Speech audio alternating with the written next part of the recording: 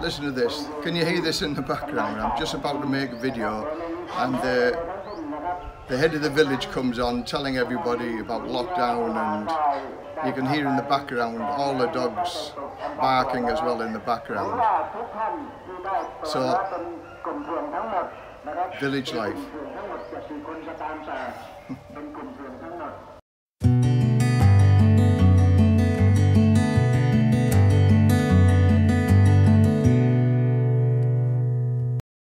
Okay, sorry about that. That little interruption from the head of the village telling everybody in the village via the tannoy system that we possibly have 2 COVID in our village. So they're under investigation now, under getting the checks, and we'll find out. And they've also imposed a sort of nighttime curfew from our village. Unless it's important, you're not allowed to travel around after 7 o'clock on the evening. But hey ho, that's what they're trying to do, to try to suppress the COVID here in Thailand, and they've done it for so long, and they've been good at it, and fingers crossed they'll crush it again. So yeah, back to the DJI. I bought the DJI from the DJI store 13 in Bangkok. They said that they'd do all the paperwork for me with regard to registration, and I thought, oh, okay. So I got cheap insurance with them, and they said it could take up to 45 days to process all the paperwork. And again, as with paperwork in Thailand, that's where the nightmare sort of began.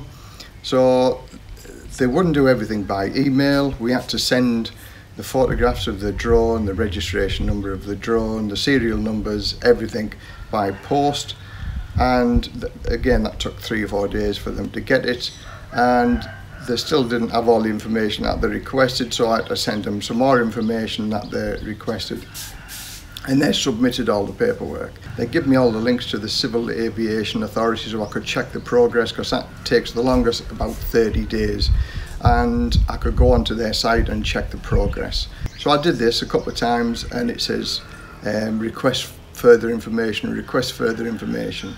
So then I noticed the email address that they'd sent the request for further information to wasn't my email.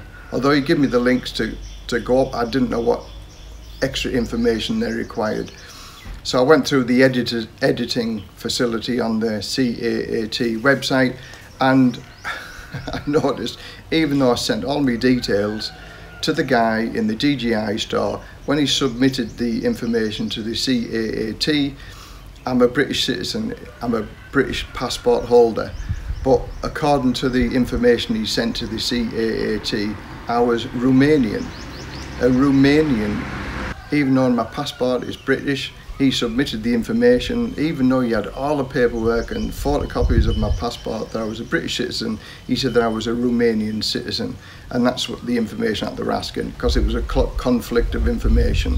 My passport says British, but on the application form it says Romanian. So again, that just delayed it for another week until I called them up by phone, and thankfully the person on the other end of the phone could speak pretty good English, and we sorted all the information out.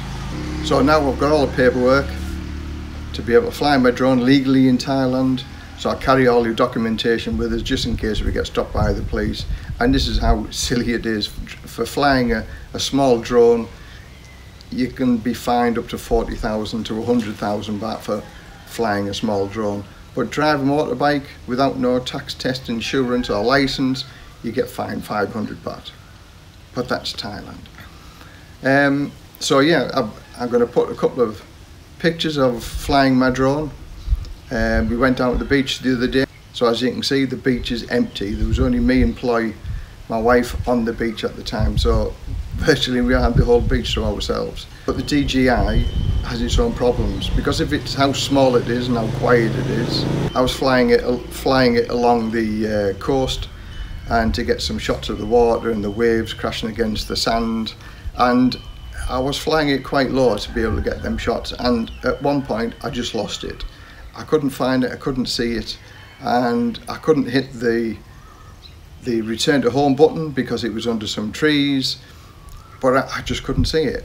And looking at the screen, because I was in the sunshine, you could hardly see it, so I had to walk into some shaded area, and even then in the shaded area it was still difficult to see the picture on my iPhone.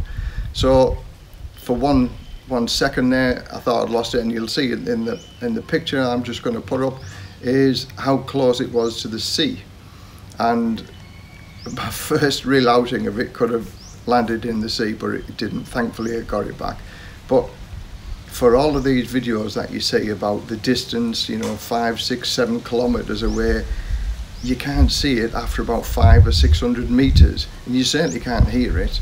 So if you're flying around in an area that you don't know and it isn't well above all the buildings, the chances are you could lose it or lose sight of it, and you know, you could lose your drone. So I would suggest anybody who's starting to learn to fly the drone, take it into big open areas. I'm still learning with it, and I nearly learned an expensive lesson the other day when it was nearly going into the sea for a swim. So hopefully I'll get some better videos with the drone now that I can legally go out and fly it, and I'm looking forward to it, and it's a learning curve with me DJI drone. So 10 out of 10 for the DJI drone. It's a marvellous piece of kit, and the quality of the video is better than the operator that uses it, and that's me.